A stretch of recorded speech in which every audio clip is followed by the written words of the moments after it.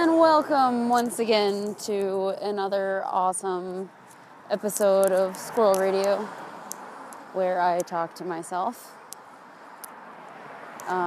in hopes that some of my mental meanderings will, help someone else for whatever reason. I like to talk. I would do this anyway, so I figure, shit, if I'm going to talk anyway, I might as well put it on YouTube, because every once and again, I make people laugh, or I say something that's kind of enlightening. And it's usually never intentional, because I just fucking talk pathologically. I am multitasking, taking a walk on this gorgeous morning. So there's going to be a lot of ambient noises and traffic and such. So bear with me. The sound quality is better when I record these in front of my computer, but that's really fucking boring, and I like to be outside, so. I'm gonna call this one, Breaking Up is Hard to Do. That's a famous song. It's old as shit. I don't know if it ever got famous in New Zealand. Anyway. In my last podcast, or I'm not really sure. I've recorded a couple of these, and I'm not sure what order I'm going to put them up in.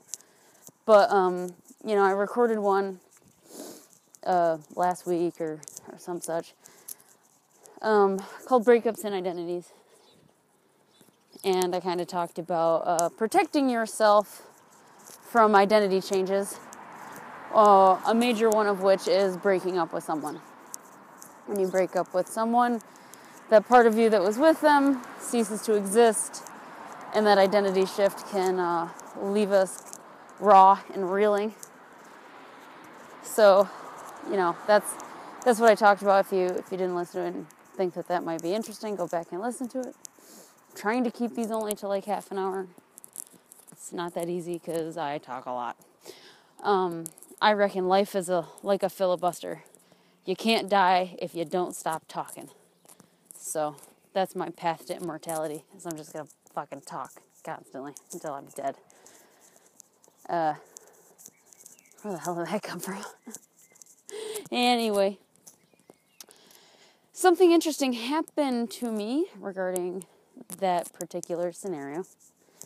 Now, what happened between me and my loved one will remain just between us, because I believe in privacy. I'm not going to fucking spew my guts out and give everybody every detail of what happened. But suffice it to say that we worked things out, and we're stronger than ever. And, I'm totally at peace with that relationship. There's no doubt in my mind it's going to work out. And I'm just living life and very, very happy and grateful. Most of all grateful. Because love is a truly beautiful thing. It's the only thing really worth living for. So when you find it, it's worth working on, and it's worth working towards. Anyway, it got me thinking. When we got back together, I felt a lot of feelings that related to how I always felt about couples who broke up but got back together. I'm 31 years old, and up until now, I've never thought I'd be the kind of person to break up with someone and then get back together with them. My entire life, I have had this steadfast idea that the kind of couples that did that were weak, that they were people who, you may break up because you know that something in the relationship is broken, but you get back together because you're lazy about finding a partner who's truly worthy, or, they basically just don't want to be alone, so they take the easy route and just get back together and try to force, a relationship that doesn't work to try and work. And the result is that, they're not happy. Or You have those couples who are just kind of addicted to drama and break up and get back together all the time just because it's fucking interesting or something insane like that. I'm not really sure. That's never been, that's certainly not something I'm interested in. I do tend to draw a lot of drama to myself, but it's never intentional. I'm not going to say it finds me. I obviously do something to bring it into my life. But I certainly don't seek it out in the form of I don't enjoy fighting with my boyfriend. And in our version of fighting it's not conventional fighting at all. So it just got me thinking, like, I did have some insecurities, like, oh my God, how are what are my friends gonna think? How are they gonna perceive me? Because, we're being judged. Let's be honest, people. We're being judged constantly. There's nothing we can do about it. We judge others. People judge us. It's a fucking world of judgment. I don't like to partake in it. I like to think that I'm really not judgmental in a broad sense. But we do, even subconsciously, apply these judgments to people. And, my concept of the couples that break up and get back together, that was just me being judgmental of a relationship that I'm not in so that I can't understand it. So here I am, I'm worried. I'm like, oh my God, my friends are going to think that I'm this kook. Like, they're not going to think that this guy and I have a stable relationship because he broke up with me. And then a week later, we started talking again, and we weren't sure. And then I fucking broke up with him. And then the same day I broke up with him, we ended up getting back together for good. And again, I'm not going to explain because I could sit here and tell you in fine detail exactly what happened that day, but no one is going to understand it because they weren't there. And they didn't feel the way that I feel, and they didn't feel the way that he felt, and there's no way that anybody can understand what happened. I'm not even fucking sure I understand it, to be completely honest. There's still parts of it I'm like, what the hell was that? But anyway, what happened. It brought us together in a very permanent way. All of the icky feelings that were there are gone. All of the negative energy that made us feel like we were forcing the relationship is gone, and we are solid. Now, I know that, but I also know that to outsiders, we just look like a couple that broke up and got back together. And they can apply those same judgments that I was talking about that I felt towards, couples who break up and get back together to me. And that it pisses me off, and it makes me realize that it's really unfair. If you're not in that relationship, you really can't understand why people break up and get back together. Everybody's journey is so different. And it just got me thinking, like, it's so unfair. I'm in this situation now where, my boyfriend and I are, we're very serious about our future together, and trying to talk to my friends about a lot of that stuff. They won't even hear it because they're like, you guys just broke up last week. And look, I understand. The logical side of my brain says, you get it. You broke up. To an outsider, your relationship looks unstable. But again, they don't know. They're not in the relationship, and they don't know. They don't know what's really happening. They didn't go through that. It's just tough. It's tough to accept the judgment that they put on you, even though I understand where it's coming from. It's a real spiritual conundrum. And it's like it's not like my boyfriend and I have to fucking put in time for good behavior. You know, we have to prove to our friends that we're a stable couple. And it's like, Jesus, why do I gotta prove myself? You know, I know how I feel. But yeah, I mean, it's true. Like, you do have to do that to some respect. And I'm not gonna lie, part of me is terrified that something's gonna happen and we break up again, because I'm telling you what, you can do it once, but you can't. It's a one-time deal. Like, everybody gets a second chance, but repeat offenders, nah, it's not gonna, it's not gonna work. I don't think that I have, like I said, I know that this is going to work out, that we're exactly where we should be, and we're going to be, we're just going to be together. It's just how it's going to be. But I know it certainly made me take a look at the way I view other relationships. And, yeah, join me in just stopping that judgment. Please, I'm begging everybody, get on that train with me. When you see a relationship, don't judge it. You're not in it, so you have no fucking right to judge it.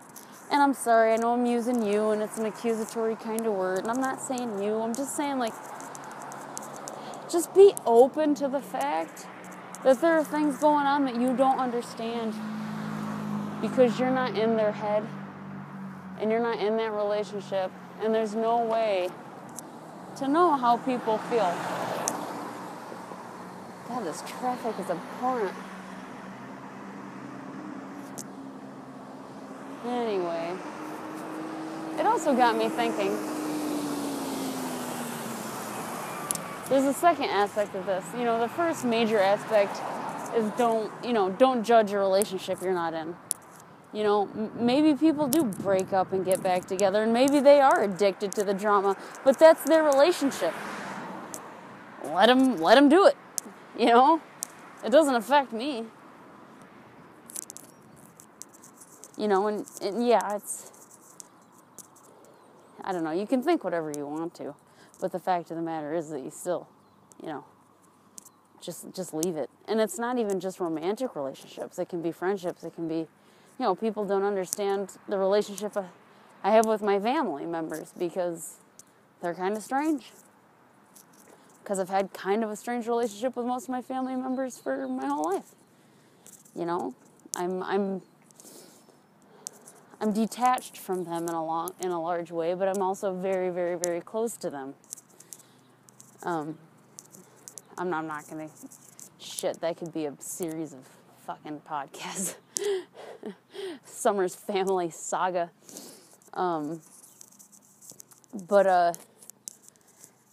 Yeah, the second part of this is, as far as getting back together,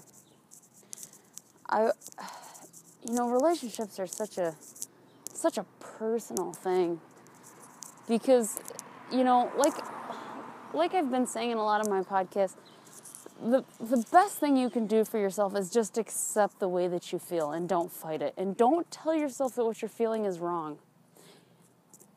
If you're feeling it, it's not wrong.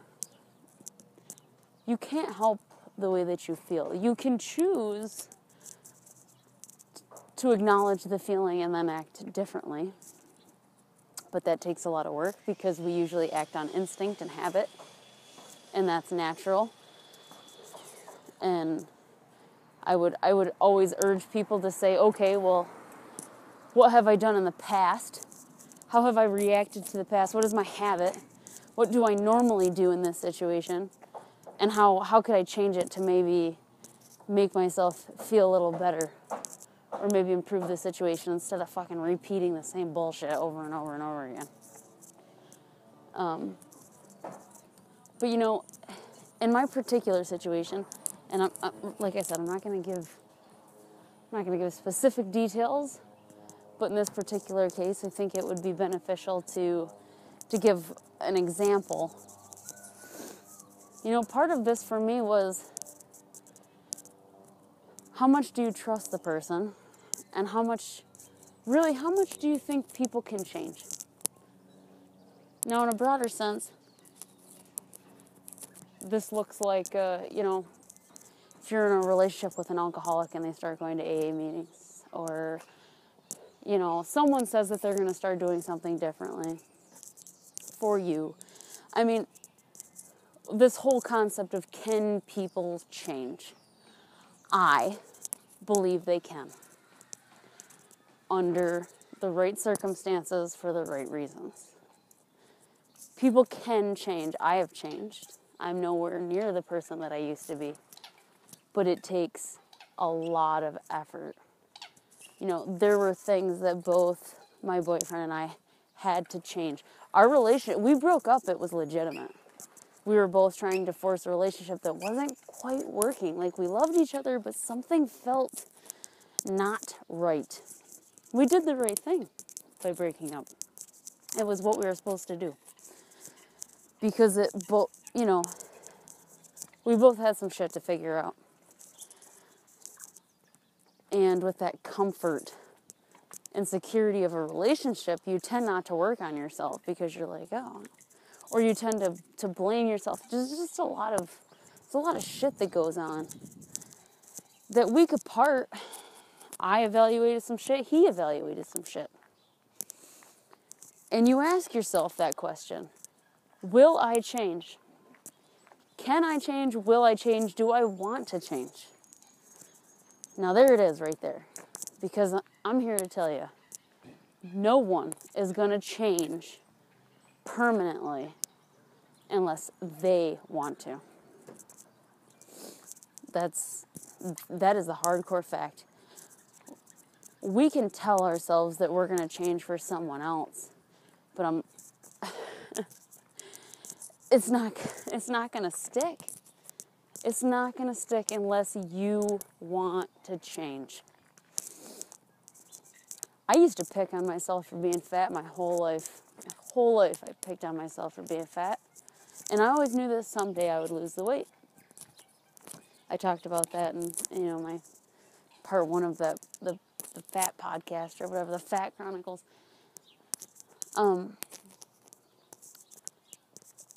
And I changed. I lost that weight because I wanted to. Because one day I snapped and was like, right, no more. No more. Put down the fucking candy bar, put down the burrito, and pick up a piece of chicken and some broccoli, Get your ass on that elliptical, treadmill, whatever. Go outside and go for a walk. Just fucking do something. And do it for you.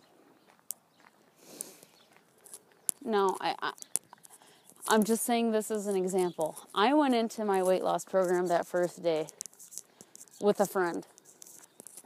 My friend only had about 30 pounds to lose. I had 130 pounds to lose to reach our goal weights. And again, I'm just doing this as an example. I'm sure you guys can all think of examples in your life where you've tried to change, and maybe it was because someone else wanted you to change and not because you necessarily wanted to change. And how did that work? I want to know. Did it stick? It's interesting, right? Anyway, my friend, she was getting into her early 30s, I think, or late 20s. I don't even remember how old she was. But anyway, she was feeling kind of overweight and unattractive and kind of had some insecurities about how her fiance or long-term boyfriend was feeling. So she wanted to lose 30 pounds to kind of get back to the woman she used to be for him. And I didn't judge that. I said, great, beautiful, wonderful. Let's do this journey. Let's keep each other motivated, The thing was she needed constant motivation from me, but I didn't need any motivation because in my brain, I had already lost the weight. It was just, like when I change, I make that change immediately in my head, and then the rest is just practice. Same thing with this relationship. In my brain, I'm already married to this guy. And every day is practice. Being a good wife. The rest is just titles. No, we're not married. Will we get married? Probably. very likely, but it's not going to be right now. It's, might be a year to a couple years from now. But in my brain, I've already made that change. And the rest is just practice. It was the same way when I lost weight. Make the change in your brain and then change your habits to align with what you want to change. So yeah, it took a year and a half to lose all that weight, but I did it. And my friend didn't stick to the diet. She didn't change her habits, didn't stick to the diet, didn't exercise, and she ended up gaining weight. I shouldn't laugh. It's not funny.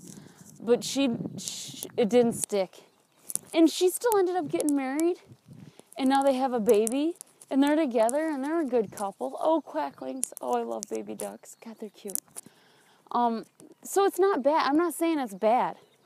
I'm just using this as an example as if you want to change. I'm not going to come after your kids. Stop. God, this duck is going to attack me.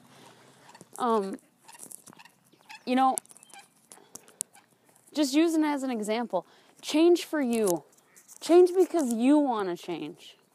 There were things that I had to change about myself to be more secure in this relationship. And I addressed those issues. It was mostly concerning my emotions and my insecurities and accepting my emotions. Because when I wasn't accepting my emotions, they would come back to berate me, and I'd fucking fall off the wagon completely. My emotions would just completely take over, and I'd end up a goddamn mess. No one wants to deal with that. I don't want to deal with that, and he didn't want to deal with that. And when you keep slipping the rails like that and keep being insecure about the relationship you're in, it's going to make the other person start questioning, well, what the fuck? I can't be, no one wants to be with that person. I didn't want to be with that person. That was part of why I wanted to break up. I was like, I can't keep doing this to myself. It hurts. But during that week, I did a lot of work, and I was like, I'm not going to fight my emotions anymore. I'm just going to accept them. And the shit that I thought he broke up with me for, turns out, wasn't ever a problem. He broke up with me for completely different reasons that I would have never, ever guessed. So sometimes even when you're in a relationship with someone, you have no idea what they're thinking because they don't know what they're thinking. They've got to figure that out for themselves. It's like, yes, you're in a relationship, you're in it with somebody, but you can only help them to the extent that they are aware of their own issues. If they're not aware of the problem, neither one of you can help it. You've got to leave that to them to sort that out on their own. So yeah, the way shit wasn't working. That time apart was critical to both of us to figure out, hey, do you actually want to be in this relationship? Are you willing to give it another try? To accept the fact that people are going to judge you and they're going to think you're an unstable couple because you've broken up and now you're back together and they're all just kind of waiting. It's a nail biter. Are they going to stay back together? They put up with a lot of shit my friends put up with a lot of shit that week. I was not well. I had lost someone that I loved and I was dealing with that. And I was grateful to have friends who helped me with that. But at the same time, I have to concede that those friends, they see me get back together and they're like, oh, Jesus. She's going to fight. What's going to happen now? Are we going to have to deal with her again? Fucking. And I can say all day long, no, it's not going to happen. Nope, we're back together for good. But Jesus, I know that that's how I feel. I know that that's a knowing deep inside me, but shit could change. I don't know shit. That's the God's honest truth. Something could happen today, tomorrow, 5 years from now. There is no such thing as a promise in this world. The only thing that is absolutely certain in this world is change. And that doesn't happen on our time, people. Whether you want to believe in a higher power or not, change happens, and it happens on their time, not on your time. So yeah, things will change, but Jesus, now I'm probably confusing people because I'm talking about change in two different capacities. Changing yourself, changing your ego, your habits. That is what I'm talking about. Taking effort. Like believing that people can change. That. Yeah. I believe that people can change because I have. And I've seen other people make huge changes in their lives.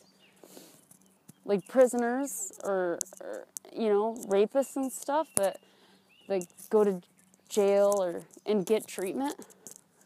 99% of people will always think that that person's a piece of shit. But if they really want to, they can change. We don't have to be victims of our own ego. We can change the things that we don't like about ourselves. And guess what?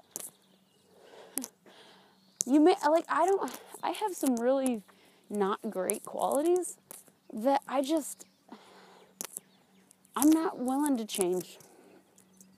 One of them is my lack of filter. When I talk, I don't have much filter. It gets me in trouble. It does. And it's really hard. And I know that's a wimpy solution. But I've tried to varying degrees to install that filter, and really the closest I've come is to deferring to friends who I know have a better filter than me. So I say, hey, should I say this? And then I just rely on their judgment. It's like I'm borrowing their filter.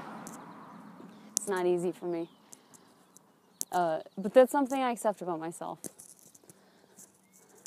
And I just proceed forward. If someone asked me to change that part of myself, I don't know. I don't know if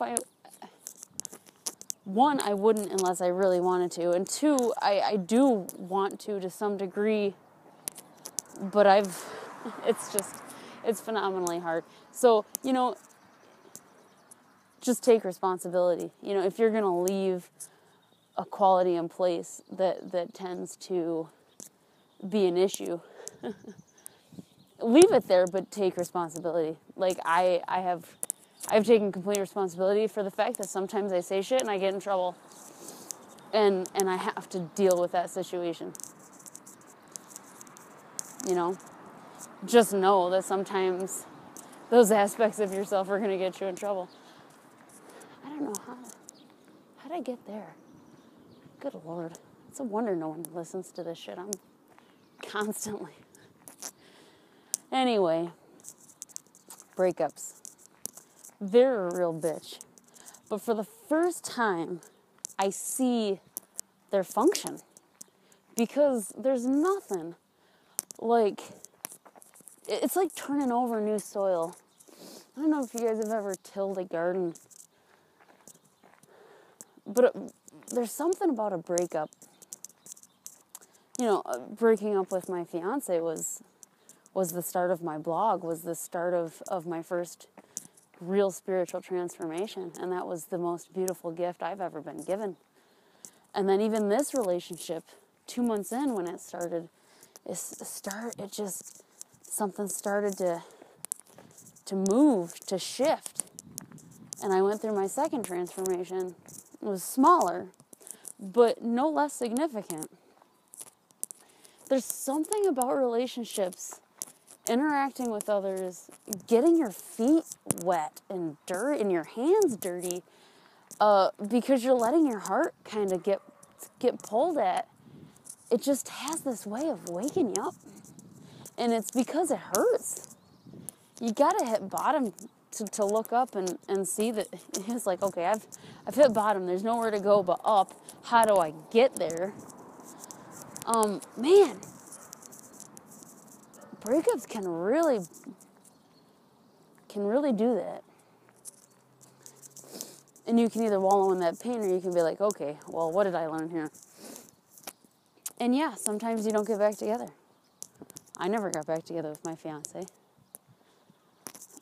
I'm pretty sure if he saw me, he'd run or I'd run. I'm not sure what would happen. And it's a situation I was so anxious to avoid, I moved halfway across the fucking world. But that didn't happen to me this time. I was convinced that my boyfriend and I had what it took. We had the raw materials for a very strong relationship, and there was just small tweaks that we each needed to make the relationship work, because it wasn't working the way that it was. And we had to break up to make those adjustments and move forward. So I don't know, it just made me have a lot more respect for other people's relationships and their journey, and to say, hey, stop being a judgmental cunt. You don't know their path. You can't see the path they're on. All you can do is just hope that whatever they're going through, it turns out for the best for them.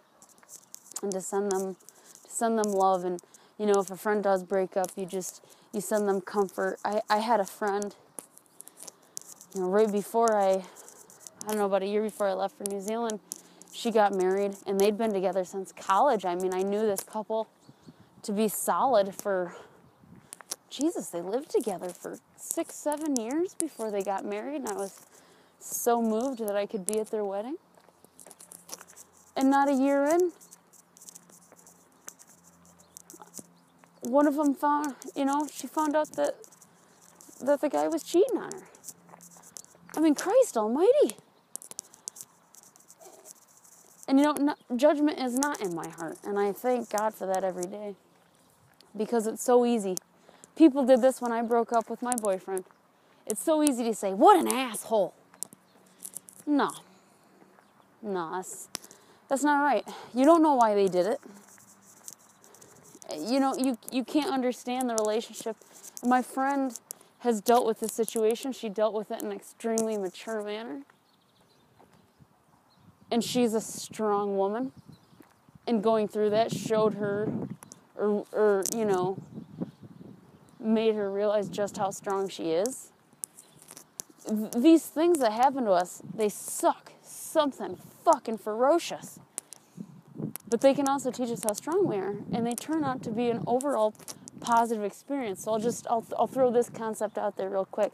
Net positive. All right? When I was, during that week I'd broken up, I was experiencing a lot of emotions, and part of what I needed to deal with was my emotions in general. And so what I started doing was keeping an emotional journal. Anytime I felt an emotion, I would write it down, and I would write down where the source of that emotion was coming from. And I was just going for net positive. At the end of the day, I counted up how many negative emotions I felt and how many positive emotions I felt, and I just tried to keep it net positive, people. Net positive. The negative shit is gonna happen. You have friends, you have resources to help you kind of sort it out. We're just going for net positive. That's it. That's all. You want the overall experience to be positive. The negative is gonna happen. There's nothing you can do about it. Just net positive. And because I'm a biologist, it just reminds me of an action potential in a stimulated nerve. Your nerves get lots of pluses and minus signs. No, don't fire. Positive, yes, fire. And basically your nerve will only fire if it's net positive. It's getting both signals from different areas of the body at any point in any time. It waits for a net positive, and then the floodgates open. And it sends a signal. And that's just what I go for. Net positive. So I hope that makes sense. Of course it doesn't make sense. I've been rambling for fucking half an hour? I don't even know. Yep, 35 minutes. All right, I'm going to call it. I will end on this note. If you have a friend goes through something, or if you go through something, don't judge it. Just go through it, let it happen. Keep it net positive. Ask yourself, is it worth it? How do I really feel? You know, I got back together with my boyfriend because I knew deep down that we can make it work. It wasn't working, but it wasn't hopeless. I'm not saying that there's no perfect situation. I'm not looking for a fucking pat on the head or a gold star here. I'm just a human trying to figure shit out. And this is how I do it. So I thank you for your time. Lighters. I just want to add this one final thing to the breaking up is hard to do. One of the things that was said during the conversation with my boyfriend and I that I think woke up both of us was that he was treating me like the problem, but I was the solution. So I offer that to you guys and just apply that. Apply that across the board. If you think you're having a problem with something, if you think you're struggling with something, especially in a relationship, say, is this person really the problem or can they be the solution? Because I think that was one of the shifts that's like, you know, there were struggles for both of us. We knew that we loved each other, but there was just something in the way. There was a problem. Neither one of us could really identify. And we were looking at the situation backwards. We were thinking that, you know, I was thinking this relationship is the problem, not the solution. This relationship is making me feel too many emotions and I can't handle it, so it's a problem. When really, the relationship was a solution to make me learn how to deal with that aspect. And you know, I can't tell you what my boyfriend was feeling, but I know that he experienced something different. He experienced the same kind of concept with a different aspect of what he was going through. And that's his journey. And that's completely his journey. And I only understand a very small part of what he went through. I'm just grateful that it happened. So yeah, the problem versus the solution. I think that was really important. And I keep thinking about that because anytime I feel a slip or I think, oh God, you know, feeling a little insecure, I'm thinking, he's the solution, not the problem. Talk to him. Just talk it out. Yeah, that helped me. So, just wanted to add that. All right, I'm really done now, I promise. Thank you for listening. God only knows when I'll have another one of these.